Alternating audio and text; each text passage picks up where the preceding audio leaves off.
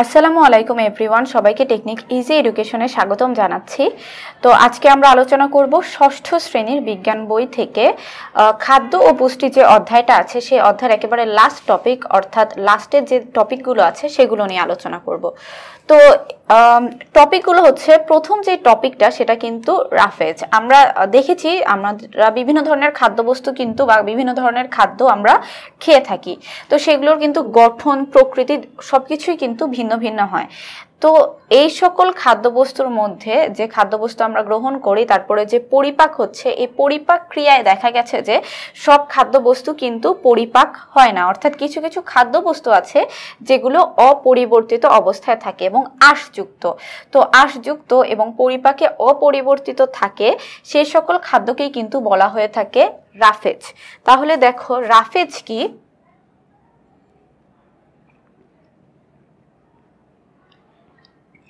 রাফেজ হলো শস্য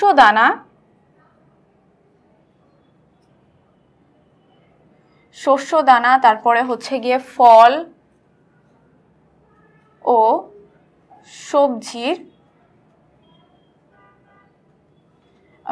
সবজির যে অপরিবর্তিত অংশ বা সবজির যে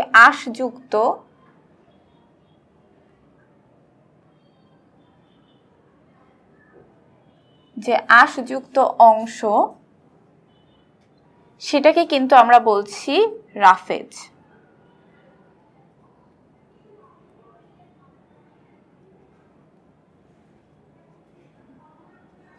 তো রাফেজ কি? রাফেজ কিন্তু মূলত ফল ও সবজির যে সেলুলোজ নির্মিত প্রাচীর সেটাই।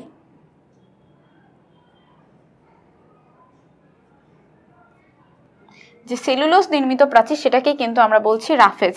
তাহলে রাফেজ যেহেতু পরিপাক হচ্ছে না এবং অপরিবর্তিত অবস্থায় থাকে, তাহলে এটা কেন আমাদের জন্য, আমাদের দেহের জন্য গুরুত্বপূর্ণ? কারণ এই রাফেজ কি করে, সেটা যেহেতু আঁশযুক্ত, তো আমাদের যে পরিপাক সেই পরিপাকটা যাতে ঠিক মতো হয়, অর্থাৎ কোষ্ঠকাঠিন্য যাতে না হয়, সেক্ষেত্রে এই রাফেজ যুক্ত যে খাবার বা আঁশযুক্ত যে খাবারগুলো সেগুলো কিন্তু ইম্পর্টেন্ট। এই জন্য আমরা যখন খাদ্য গ্রহণ করব সেক্ষেত্রে আমাদের কিন্তু আঁশযুক্ত খাবারও খেতে হবে, যাতে করে আমাদের যে পরিপাকটা সেটা সুষ্ঠুভাবে হয়।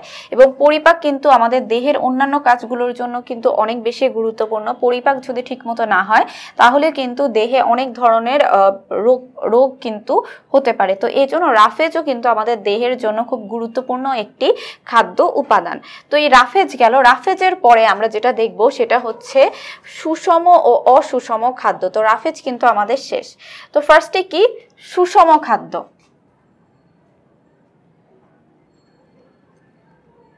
তো আমরা কিন্তু জানি যে খাদ্যের উপাদান কয়টা ছিল? খাদ্যের উপাদান ছিল কিন্তু মোট 6টি: শর্করা, আমিষ, স্নেহ, খনিজ লবণ, ভিটামিন ও পানি।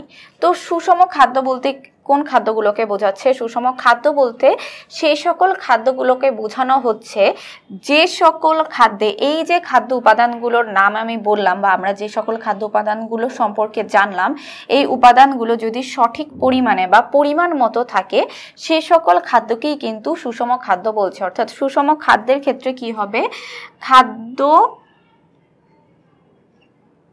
উপাদান সমূহ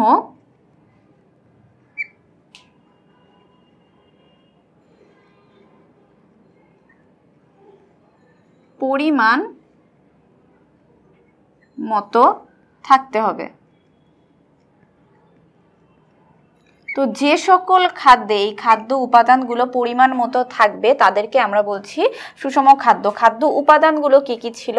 খাদ্য উপাদানগুলো ছিল কিন্তু হচ্ছে শর্করা, তারপরে কি আমিষ, স্নেহ, তারপরে হচ্ছে খনিজ লবণ, এরপরে ভিটামিন, তারপরে হলো পানি। তো এই যে খাদ্যের উপাদানগুলো, এই 6টি উপাদান, এইগুলোর উপরে নির্ভর করে কিন্তু একটা খাদ্য সুষম হবে নাকি অসম হবে। তো এই উপাদানগুলো যদি থাকে একটা খাদ্যের মধ্যে তখন আমরা সেটাকে বলছি হচ্ছে গিয়ে সুষম খাদ্য, আর যদি না থাকে তাহলে সেটাকে আমরা বলছি অসুষম খাদ্য।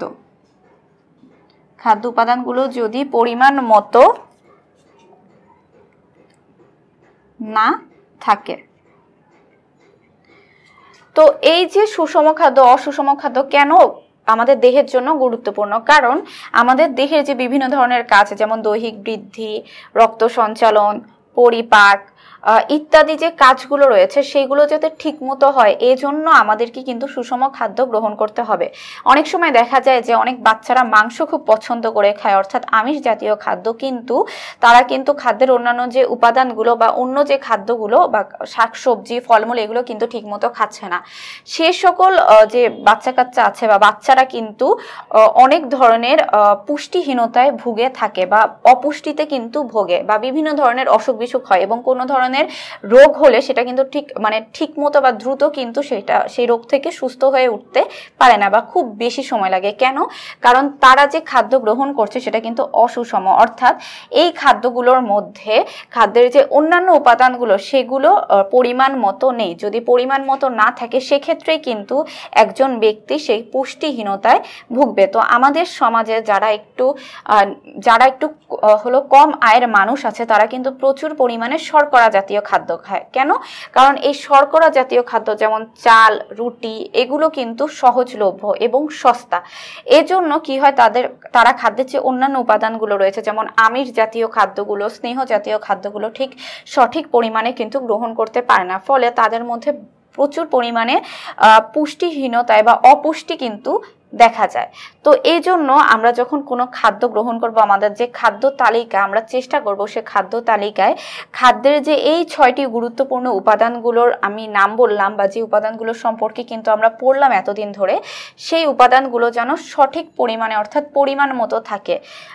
সঠিক পরিমাণে বলতে বোঝানো হচ্ছে যে শর্করা সঠিক পরিমাণে থাকে, আমিষ সঠিক পরিমাণে থাকে। এমনভাবে আমরা খাদ্য তালিকা যাতে না করি যাতে করে আমরা শুধু আমিষ জাতীয় খাদ্যই বেশি পরিমাণে খেয়ে যাচ্ছি বা স্নেহ জাতীয় খাদ্যই বেশি করে খাচ্ছি, এমন না। আমরা আমিষ বা স্নেহ জাতীয় খাদ্য যেভাবে খাবো ঠিক সেইভাবে কিন্তু আমরা ফলমূল শাকসবজিও খাওয়ার চেষ্টা করবো, এবং পরিমাণ মতো। কোনো কিছু অতিরিক্ত যেমন ভালো না তেমনি কিন্তু অনেক কমও ভালো না। তো ঠিক পরিমাণ মতো অর্থাৎ আমাদের খাদ্য তালিকাটা যাতে সুষম খাদ্য অন্তর্ভুক্ত থাকে সেই চেষ্টা আমাদের কিন্তু করতে হবে, এবং প্রচুর পরিমাণে পানি খেতে হবে। কেননা পানি আমাদের দেহের যে তাপ আছে সেটাকে কিন্তু বা তাপের যে ভারসাম্য সেটা নিয়ন্ত্রণ করে ও বজায় থাকে।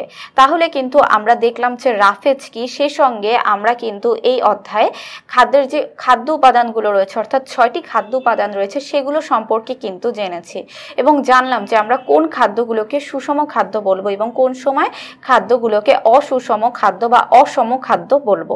তো আজকে এই পর্যন্তই, পরবর্তী পর্বে আবার দেখা হবে। ততদিন সবাই ভালো থাকবে। আল্লাহ হাফেজ।